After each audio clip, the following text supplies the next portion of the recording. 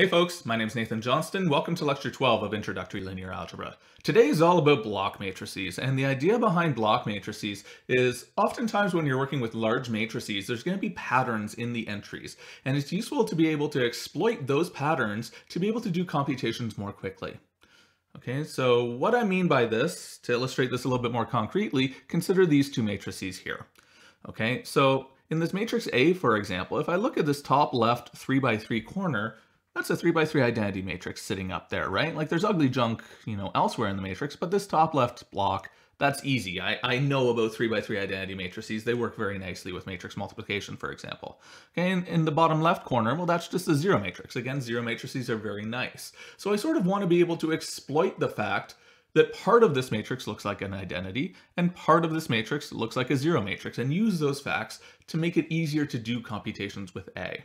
Okay, so what I'm going to do is I'm going to partition these matrices. Okay, so I'm going to sort of group the entries together in some way. I'm going to sort of block off certain columns and certain rows, and that's why I'm indicating with these green dashed lines here. These green dashed lines, they don't really have any mathematical meaning. They're just sort of for my own mental bookkeeping of sort of where I'm imagining these matrices broken up. Okay, so another way of writing these matrices then with this partitioning in mind is I could write down the matrices as, well, the matrix A, for example, if I scroll back up, that matrix A in the top left corner, I've got a 3 by 3 identity matrix. So A has a 3 by 3 identity matrix at the top left. It has another 3 by 3 identity matrix at the top right. It's got a 2 by 3 zero matrix at the bottom left, and then it's got some other ugly junk at the bottom right. So I'll just call that matrix, whatever that 2 by 3 matrix is, it doesn't already have a pre-existing name, I'll just call it C, okay? And that's what's at the bottom right corner of A. Okay, and I can do a similar thing with that matrix B. B, I can write that as some matrix D, and then a zero matrix, and a zero matrix, and then that same matrix D, right? Because if I scroll back up to this matrix B, what's happening in the top left corner is I've got some junk. In the bottom right corner, I've got the exact same junk. And then I've got zeros up there and zeros down there. Okay, so that's all I'm doing when I write B in this way. And then D is that sort of junk in the top left and junk in the bottom right. Okay, so in other words, I'm going to think of these large matrices as matrices whose entries are smaller matrices, okay? And it's okay to do that. It turns out that a really miraculous thing happens when you do this. Basically, everything just works how you would hope it would work. It turns out you can multiply block matrices together and everything works. You get the right answer when you do these sort of block matrix multiplications. Okay, so let's do an example here. Let's multiply A and B together, except I'm not going to do it the long way, right? If I do it the long way, then I've got to multiply, what is this? This is a 5 by 6 matrix by a 6 by 4 matrix. I don't want to do that, especially not by hand. Okay, we could do it, but it would be really ugly and long. So instead, what I'm going to do is I'm going to take these block matrix forms that I wrote down, and I'm going to multiply them together and see what happens. And it turns out I'm going to get the right answer. Right, so this is the block form that I wrote down for A, and this is the block form that I wrote down for B. Now let's just naively do matrix multiplication here. So what I mean by that is I'm going to do like, sort of thinking of it as like a dot product of top row with left column, and then top row with right column, and then bottom row with left column, and bottom row with right column. And when I do that, what do I get? Well, on the top left entry, I'm going to get I times D plus I times 0. In the top right corner, I'm going to get I times 0 plus I times D. Bottom left corner, I'm going to get 0 times D plus C times 0. In the bottom right corner, I'm going to get 0 times 0 plus C times D. Okay, now I just simplify each of these expressions. Whenever I've got I times something, great, that's just the something, right? Multiplying by an identity matrix doesn't do anything. And whenever I've got something times 0, well, that's just 0. Okay, so it goes away. So all these terms with zeros just go away. Okay, so after I simplify things as much as I can using my multiplication rules for identities and zero matrices, on the top I'm just left with a D and a D. On the bottom left I get a 0 because it's 0 plus 0, and in the bottom right I get C times D. Okay, I know what D is, I know what D is. I'm going to have to do a little side calculation to figure out what C times D is though, so let's do that. Okay, so I still have to do a little bit of work by hand, but it's a lot easier than doing the whole big ugly matrix multiplication, right? Because these matrices C and D are a lot smaller. Okay, and again, just to remind you, C and D I'm just copying down from up here, right? This is the same C as here and the same D is there. So that's the matrix multiplication that I'm doing. So it's a 2 by 3 times a 3 by 2, so dot product of this with this, then this with this, then this with this, and this with this. So, right, rows with columns. And at the end of the day, you get a 2 by 2 matrix, and it's 5, 4 minus 7, 1. All right, and the point is this matrix C times D, that's going to be this bottom right corner here. And now I know all the pieces that I've got to plug in here, so just plug them all in, okay? AB equals DD 0CD, and just plug in all those matrices. Here is what D is, here is what D is, here is what CD is, and then I just throw zeros in to pad out the bottom left corner. Okay, and that's it. That's what A times D is. And if you really want to convince yourself that this is true, you can go back to the original matrices A and B and multiply them together the long way, and everything will work out. You'll get the exact same answer. Okay, and this is true in general. Block matrix multiplication, it just works. Okay, as long as sort of every step in the computation actually makes sense, as long as sizes of matrices work together in the proper way, okay? And to illustrate what I mean by this, there are lots of ways that block matrix multiplication can go wrong, all related to the sizes of the matrices and the blocks. So let's be a little bit careful. Let's go through a bunch of examples to see how things can go wrong so we know what to avoid, okay? So we know when not to sort of break things down into blocks. All right, so suppose we've got two matrices. Doesn't really matter what their entries are, but here's a 2 by 2 and there's a 2 by 3, okay? And now, the question is, which of these block matrix multiplications actually makes sense? Okay, so when could you actually do these computations? So let's start off with ABBA all squared. When could I take this matrix ABBA and actually multiply it by itself? Okay, now, there's a problem here, okay? And that problem is, here I've got a matrix A stacked on top of a matrix B, but what does that actually mean in this case? Here A has 2 columns, B has 3 columns. So what does it mean to put A on top of B? Okay, alarm bells should be going off. Okay, does it mean something like this where I've got, okay, A in the top left corner and then B down here and then I've got B up there and then A down there and then I'm going to square that whole thing? You can't do things like that, okay? It's not clear what you actually mean. So the problem here is the partitions don't line up, right? If I've ever got a matrix stacked on top of another one, they got the same number of columns. Similarly, if I have matrices side by side, they've got to have the same number of rows. That's okay here, they both have 2 rows, but, you know, watch out for it. Okay, so we say the partitions, they have to line up, they have to be conformal. And that just means sort of the lines that you draw in the matrix to specify where you're doing your block partitioning. They all have to just be straight lines, all the way from the top to the bottom, all the way from the left to the right. Okay, no sort of jig-jaggy lines like we've got in this one here, not allowed. Even if we did allow jig-jaggy lines like that, this example has another problem, and that is it has 4 rows, 5 columns, and we can't take powers of something like that. If you're taking powers, it has to be a square matrix, remember, so that's another problem here. Okay, another thing that you've got to watch out for is illustrated by this second example here, okay, and that is your block matrices have to have proper sizes to be able to do matrix multiplication. The inner dimensions have to agree, just like with regular matrix multiplication. Okay, so in this example, we can't do it because we got a 2 by 2 times a 3 by 2, and those inner dimensions don't match. They're 2 and 3. All right, so no, that matrix multiplication doesn't make sense either, okay, because the block matrices have the wrong sizes. All right, well, what about this one? This seems to fix that problem. Here I've got a 2 by 2 block matrix times a 2 by 2 block matrix. I can do that, so let's multiply that out, and what do I get? Well, I get A squared, that's fine, A squared's a thing. I get 0, that's a thing. I get A, that's a thing. And then I get A squared plus BA. I mean, at first glance, it seems like everything's probably fine here. Except, let's scroll back up. What are B and what is it? Like, what are B and A? Well, B is a 2 by 3 matrix and A is a 2 by 2 matrix. So here, when I write B times A, that means a 2 by 3 matrix times a 2 by 2. And oh shoot. That doesn't make sense, right? I can't do a 2 by 3 times a 2 by 2 because, again, the inner dimensions don't match.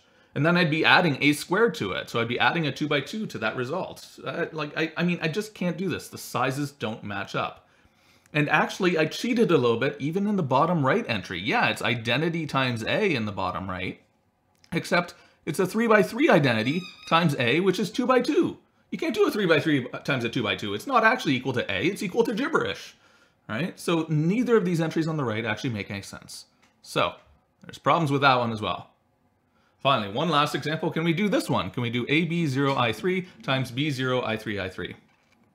All right, and again, like 2 by 2 times 2 by 2. So at first glance, it seems okay. Let's do the multiplication. Here I've got AB, that's fine. That's 2 by 2 times 2 by 3 plus B. Well, that's okay. This is a 2 by 3 plus a 2 by 3. That's okay. And then B, that has 2 rows, just like this over here, so that matches. This has 3 columns, which matches with the 3 columns here. Yeah, everything works out. Because all of the sizes line up the way that they need to, the block matrix multiplication does work. Okay, so to actually compute this thing, to actually compute this product here, well, I know what I3 is, I know what I3 is, I know what B is. I just need to compute this AB plus B. So I start off, I compute AB first as the side calculation. You do that just via regular matrix multiplication. And then you just add B to it. Again, that's just entry-wise, okay? So just scroll back up, remind yourself of what B is, and you can do this calculation on your own, okay? It's just use the definitions of things.